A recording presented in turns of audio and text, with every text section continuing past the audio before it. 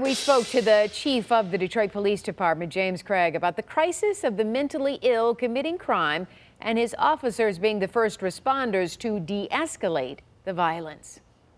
Chief James Craig of the Detroit Police Department says his officers are in week 10 of managing Black Lives protests in the city, and the violence is real. 4 officer-involved shootings in 3 weeks. You think some of these individuals are suffering from some mental crisis? The chief says Detroiters experience a lot of violence daily. He says Sheriff Benny Napoleon is dealing with a prison population that's nearly 70% mentally ill, including people like Darian Walker, who was recently killed by a Detroit police officer who confronted him wielding a samurai sword.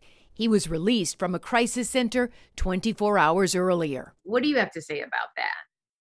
Broken system. It's tragic.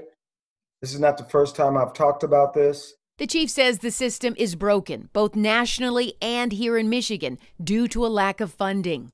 Mr. Walker, it's tragic. And, my heart goes out to that family.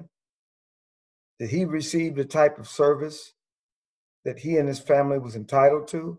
The chief says his officers arrive first when there is violent behavior, and family members are often the ones calling for help. Where's the problem? Is it with law enforcement or is it with a broken system? Where are the courts on this issue? The chief says the solution is more funding.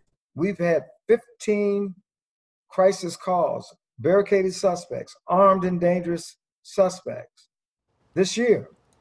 All of them ended without incident. The chief credits his department's training for those incidents ending so peacefully. Glenda.